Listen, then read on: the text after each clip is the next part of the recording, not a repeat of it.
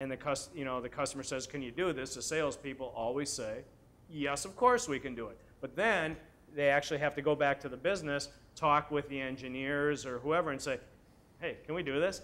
And a lot of times there is a lot of experimentation that has to take place in order to figure out. And so you may be confident that you'll figure it out, you just don't know at the outset how you're going to actually go about getting there. So don't confuse those. You know, every once in a while we'll talk with engineers within a business, and they'll say, you know, because they don't want to look dumb in the eyes of the owner or their managers, they say, well, of course we know what we're doing all the time. You know, that's a wrong answer for the R&D tax credit. Because if you knew all the time what you were doing, then, you know, it doesn't qualify. So you want honest feedback from your people, and again, as long as that uncertainty exists, you meet the second test. So in order to resolve that uncertainty, you go to the third test, which is a process of experimentation. So here you start evaluating all your alternatives. You start doing your design work, your modeling, your testing, your evaluating of all those different options to see if you can reach a goal and what's the best way, can you make a profit at it. You know, those are all types of things you have to figure out. And actually, sometimes you fail. And while failure obviously isn't the ultimate goal, sometimes it happens. So all those times, all those, you know, those 17 different iterations that you had to go through until you got it right on the 18th iteration, all that time spent in figuring something out is considered R&D time. Once you have figured it out and now you're ready to go to production, that's when the R&D stops. Okay, but until you know exactly what you're going to do, you're still doing R&D. You know, where if you're getting, you know, if you have a customer and you keep getting requests for the same part over and over and over again, if it's repeat, then of course, you know, you're not doing R&D. But if you've been you're making parts for a customer and all of a sudden now they come to you with a little bit different design or they have a request for a different type of material, you have to figure that out. There's going to be R&D there. The fourth test says that the activities need to rely on one of the hard sciences, which is usually, again, one of the easier goals for most manufacturers. So, you know, like engineering, the biological sciences, technical sciences, chemical sciences, metallurgical sciences, food sciences, the computer sciences, as opposed to the softer sciences like sales and marketing, the social science, any of the human behavioral type sciences. So this, again, this is a pretty easy goal for most manufacturers to meet. 1 and 4 tend to be the easier goals of the 4-part test. It's proving that you had uncertainty, the second test, and then that you had to go through a process of experimentation in order to overcome or come up with an answer. So that's a 4-part test. So let me stop now and ask, does anybody have any questions about this definition of R&D or any of the qualifying costs? Okay. Yes? I have 2 questions. When you said 65% applies, that's just for the external labor? Yes, that's only for that third bucket, the contracted research or external labor costs. Everything else, wages, is 100%, but you may have noticed on there, it's not all the fringes, it's the W-2, you know, it's the wage portion. And then supply costs like prototype, et cetera, tooling that is not required. You need a special machine to do that's involved in your R&D. The equipment is not covered, just supplies. Yes, correct. So any machinery that you know, because most times you'll capitalize your equipment and machinery, that does not it's not the cost of the machine. Now, if you purchase some machinery and for whatever reason it didn't work right, and you scrap it, you get rid of it, then you could make a claim that that's R&D. Or if you have to spend time and cost modifying that machinery to do something different, then you could have some qualifying costs there. But it's not the purchase price of the equipment. Okay? Yes, sir. The training for the special machinery be included?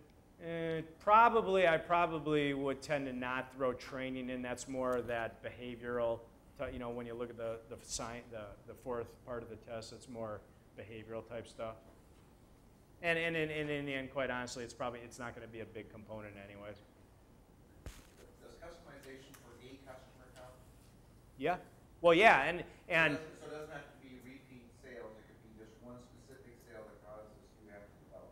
yeah, exactly. I mean, and whether it's for one client or many, I mean, there's many companies that have kind of a basic product. Like, you know, we work with a lot of packaging machine manufacturers, and every single one of their customers has a different shape of a bottle or something. And so even though they make machinery, each of those machines is customized. So it doesn't matter what the industry is. If you're not making something that's, you know, an off-the-shelf product, if everything you do is different for your customers, you're always going to have stuff you have to figure out, and therefore there's going to be some level of R&D in just about everything you do. You know, as I was saying at the beginning, you know, a lot of that, we work with a lot of, you know, job shops. And job shops would be companies like precision machining companies, metal fabricators, stampers, mold builders, plastic injection molders. These are people that are making all the components going into the big John Deere equipment, and like I said before, medical equipment like a Medtronic. Doesn't matter who it is, Boeing. They all develop, you know, the OEMs develop and they sell and they brand and they market, but they go to all these job shops around the country for the components that go in. And a lot of times, those job shops, until they, you know, if they've not heard of the R&D tax credit, they don't think they're doing R&D, because they just say, well, we get a drawing from our customer and we make the part, and, you know, and then therefore it's the customer that has the R&D. Well, the customer will have some R&D, but the job shops still have to figure out if they can make that part. And they get hundreds, if not thousands, of requests each year, these job shops. They get a ton of RFPs for the different components and parts, and every one, should they choose to try to figure it out, they probably have some level of R&D going on with each of those quotes. In a situation like that, would you consider the time spent generating the quotation of what it's going to cost to do this?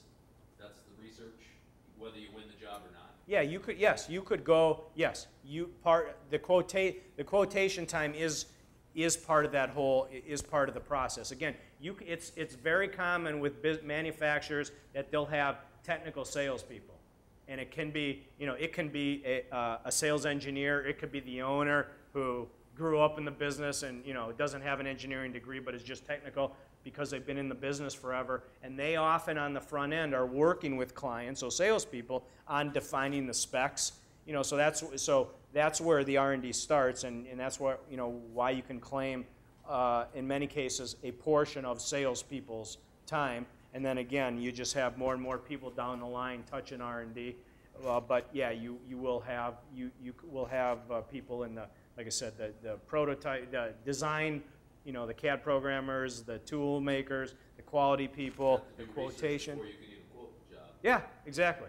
Exactly. So a lot of people, that's the key to the R&D tax credit, effective use of the credit, understanding the rules and identifying everybody touching the process. Good questions. Yes, sir? Assuming it is a qualifying cost, could overhead be allocated to it?